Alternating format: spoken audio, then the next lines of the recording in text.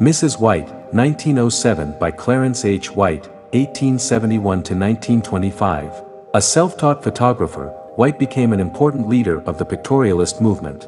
He founded the Clarence H. White School of Photography in New York in 1914. York Minster, 1902 by Frederick H. Evans, 1853–1943. Evans was known as the master of the unmanipulated platinum print. For him, a perfect photograph was one that gives its beholder the same order of joy that the original would.